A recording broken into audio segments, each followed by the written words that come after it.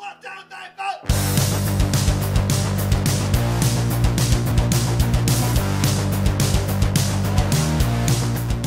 Hi guys, welcome to this video looking at how you can investigate the reactivity of metals using acids, water and displacement reactions. So you need to be able to be given a metal and to be able to explain how you can work out how reactive it is compared to a different metal. If we start off with reactivity with acids then, whenever you put a metal into an acid you get a salt and hydrogen. You can prove this by using the Squeaky Pop Test. If you put a lit splint in, you get a squeaky pop, that proves you've got hydrogen present. Now nice and simply, the more bubbles you get, the more reactive it is. So you'll be able to see that there'll be more bubbles, more fizzing, and also if you put your lit splint in you'll get a louder squeaky pop. So if I have a look at a few examples, if I put calcium, magnesium, iron and copper into hydrochloric acid, you can see here they're all reacting slightly differently. Calcium is producing a lot of bubbles, there is a lot of fizzing going on, therefore there is a lot of hydrogen gas being produced. It is very reactive. If I look at magnesium, it is still very reactive because I've got lots of bubbles being given off, there's lots of fizzing, lots of effervescence, lots of hydrogen being given off. However, it is less reactive than calcium because there are less bubbles. If we look at iron, you can see that it's unreactive. It's still reacting because there are a few bubbles on the surface, but compared to the other two, it is very unreactive. And then finally, if we look at copper, we say that is completely unreactive. It does not react, there are no bubbles on the surface, and it is the least reactive of the four. If I move on to the reactivity with water then, so if I take cold water and add it to a metal, if it's reactive enough I will get a metal hydroxide and I will get hydrogen gas again. Again, you can prove that with your Squeaky Pop test. Now the difference here is it will only work with the more reactive metals like potassium, calcium and sodium. If I take an unreactive metal, not much will happen. So for example, if you use magnesium, not much will be seen, there won't be many bubbles. There will be no reaction at all. So for example, if I look and show you the reaction between calcium and magnesium and water, you can see here that calcium, when I put it into cold water, is bubbling, it's fizzing, so that is one of the more reactive metals. Magnesium, which if you remember in the previous one with acids, produced loads of bubbles, it's not doing anything now. So we can say that magnesium is definitely less reactive than calcium. Now, staying on the idea of water, if we heat that water up and turn it into steam, H2O as a gas, you'll get something slightly different. This time you get an oxide, not a hydroxide. So for example, magnesium will give you magnesium oxide. You still get your hydrogen gas, but it will now react and your less reactive metals will react. So for example, magnesium. Now you can prove this by getting yourself a boiling tube, having some metal in there and then heating up some mineral wool with water. You'll get hydrogen gas produced, use your lit splint and you get your squeaky pop. Copper, however, does not react at all. Here is that apparatus that I just talked about. So you can see here I've got my mineral wool in the end. It's starting to evaporate the water, turning that water into gas whilst I'm heating it. That gas is then reacting with my magnesium metal and it's starting to turn into magnesium oxide. And then you can see a gas coming out at the end, and if I put a lit splint up to that gas I should get a squeaky pop. As you can see there. Okay, the last one then is displacement reactions. Now nice and simply, if a metal is more reactive, it will swap places or displace the less reactive metal in a compound. So, for example, if I have copper sulfate and add iron to it, iron is more reactive and it will swap places with it and it will now be part of the compound. If I have something that's less reactive though, like silver, it won't react. So if I add silver and copper nitrate together, there'll be no reaction because the more reactive one is already part of the compound. And I can prove that with this time-lapse video.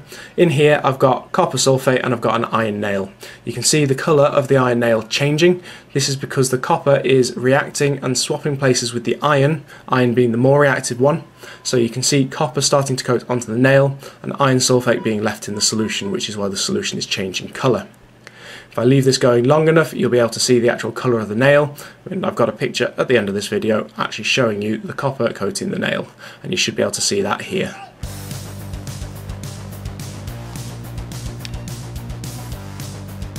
Right, that's the discover part of the lesson over. Let's have a look at the apply, so having a few example questions. So there are four that I'd like you to have a go at. The first one being, describe how you could investigate how reactive lithium, magnesium and lead are. I would recommend going with the acid one here, because you know that you will see specific differences between the three. Using water, you may not see the difference between magnesium and lead, for example.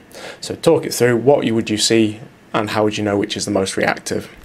Question 2, write the word equations for the reactions between lithium and hydrochloric acid, sodium and cold water, beryllium and steam, remembering that steam, when you put it into a word equation, will just be water, and then lead and copper sulfate. Question 3 is to write the balanced equations for those. A little bit trickier. Hopefully you should be quite confident in doing those by now. If not, go back to the balancing equations videos and have a look at them. I'll put some links on the right hand side of this video. And then finally, number 4, explain how you could work out the reactivity of copper, iron and lead when given a sample of each metal and their respective sulfates. So this one's looking at the displacement reactions. How would you do it step by step? Pause the video, have a go at each question, and we'll see how you've done in a minute.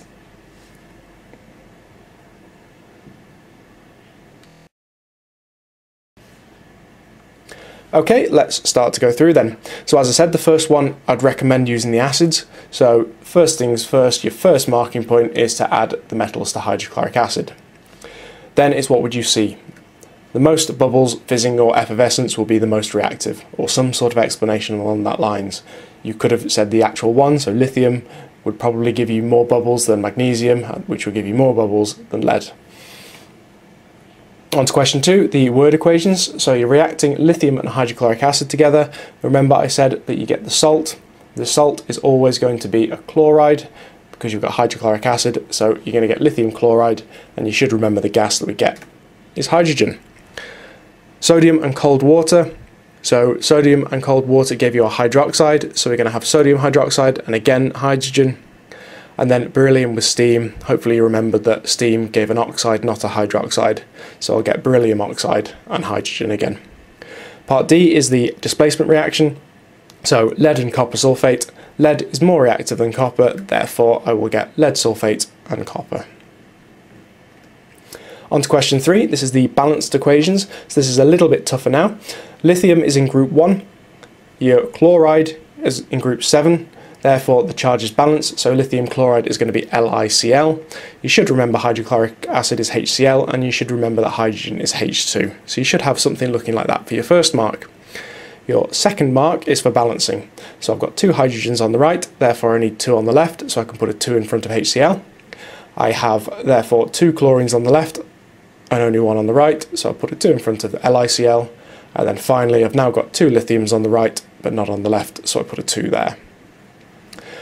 Sodium and cold water. Sodium you should know is Na, water H2O. Sodium hydroxide, you should remember a hydroxide ion is OH-. Sodium is in group 1, so Na+, therefore I'm going to have Na plus H2O goes to NaOH plus H2. In terms of balancing, I've now got 3 hydrogens on the right, so let's even that out by putting a 2 in front of NaOH.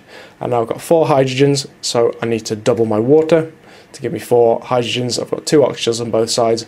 All I'm left with is my sodium. I've got 2 on the right now, so I need 2 on the left. So 1 mark for the equation, 1 mark for the balancing. Beryllium and steam. So beryllium oxide, beryllium is in group 2, so Be2+. Oxygen is in group 6, O2-, therefore the charges cancel each other out. So you'll get Be plus H2O goes to BeO plus H2. You get 1 mark for the left hand side and 1 mark for the right hand side on this one. And then finally, lead is 2+ and copper is 2+. The ones that you come across will always be that case, so you should be able to then work out the formula, provided you know that sulfate is SO4 2-. So, lead is Pb, copper sulfate Cu2+, SO4 2-, so it's just CuSO4, and because all of them are 2+ and 2-, it's the same all the way across. So we're going to have Pb plus CuSO4 goes to PbSO4 plus Cu. 1 mark for the left hand side and 1 mark for the right. Finally then, if we go on to question 4, so how could you work out the reactivity of copper, iron and lead when given a sample of each metal and their respective sulfates? So that's, for example, copper sulfate, iron sulfate and lead sulfate. So what you do, let's start off with copper, for example. I'll put that into iron sulfate and lead sulfate. I'll then see what happens. If it displaces them, it's going to be more reactive. And you'll see a colour change. You want to do this with all 3 metals, so add iron to copper sulfate and lead sulfate, and then lead to copper sulfate and iron sulfate. and then the metal that displaces both of the others is the most reactive. The metal that doesn't displace any of them is the least reactive, and that's how you can work it out. So there are 6 ways of getting your 4 marks there. Give yourself a mark out of 4. That's pretty much this video at an end. There is a review question which says explain how you could prove the reactivity of the following metals, and in your answer you should include more than one method of proving how reactive they are, as well as your expected observations.